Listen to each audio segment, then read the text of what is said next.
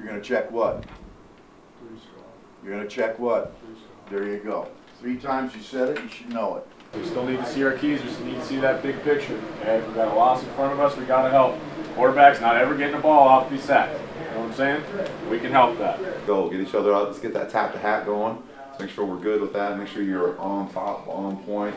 Be excited, man.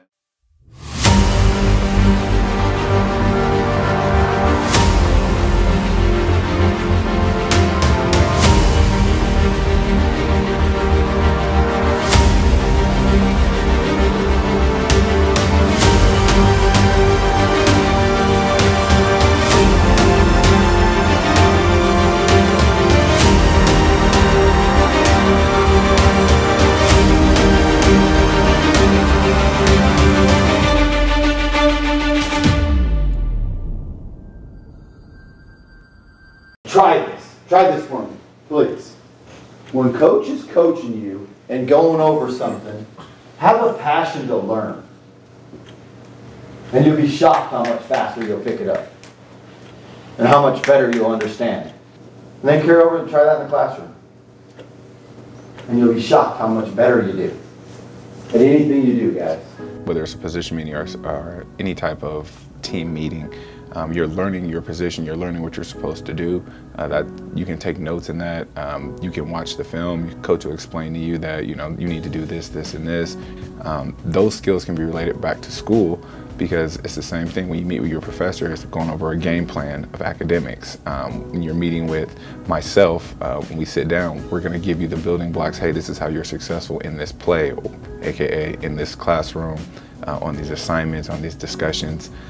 Everything they do with their coach correlates back to academics. It's almost like a classroom environment, like the 2-part classes that you have. I have a couple of them as an engineer, the lecture and the lab, and so the lecture is all the install that we do and all the film watching that we do, and then the lab is on the field where you go and play. Going through grades, start at the top with Ed. You had 42 plays, technique grade of 81%, had 1 loaf, 2 MAs. Productivity was very good. You had 3 tackles, 3 assisted tackles, and 1 TFL. Excellent job using your power foot. Here's our 3-pop drill right here. Whack! I got my power foot down. All right, I'm splitting this crotch. I'm striking low to high. I got my hat and my hips and my gap. Trey, this is our cut drill all day. Excellent job. Pad level defeats cut. All right, squash the head. Clear your feet, staying alive, got an extra hat front side because you didn't get cut. Good job over there, 8. Hey, 3 strong, 3 strong. Okay, and then we got to communicate across the board. So write that down. You have a piece of paper in front of you, you have a pen, you have a clean sheet of paper. We like to call it like football smart, like FBI, football intelligence. And so we study like little things, like we look at stances of the D linemen to see if they might be stunning. If they lined up tighter on you, then they're probably going to cross your face. Coach is drawing stuff up on a board. There might be abbreviations or something like that that you have to learn. It's the same thing for when you go into a textbook. Just, do quick hits, quick notes, things that'll let you understand the overall gist of a sentence or overall gist of a play. It's the exact same thing. You just got to bring the same intensity like you bring to learning a play or learning something athletically to academics, and you'll be successful. Whatever he puts down on the board, we have to write it down in our notebook. So I kind of do the same thing in class too. Is if they'll write something down on the board, I try to have it in my notes. I think the mindset's kind of the same. It kind of has to be the same. You have to be focused, but it's a little different. Probably more relaxed in the linebacker room than in class, and a little bit more informal.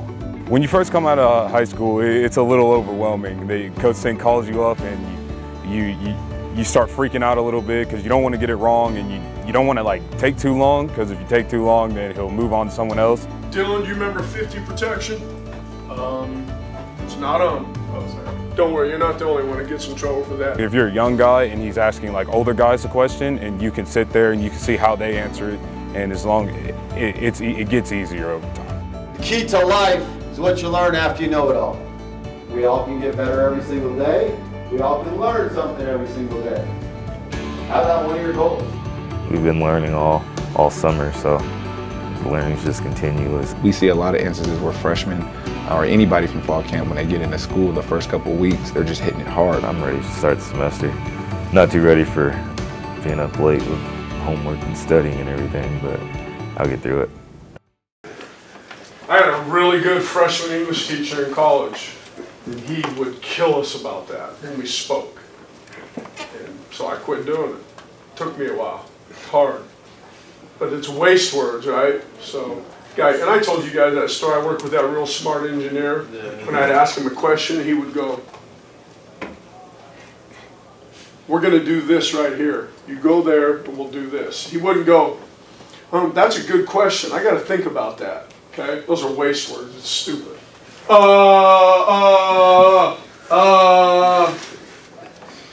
going to go here. You don't need to do all that. Gather your information and then say the answer. Skip the waste words. Okay? It'll make you appear more intelligent. It'll make you sound more intelligent.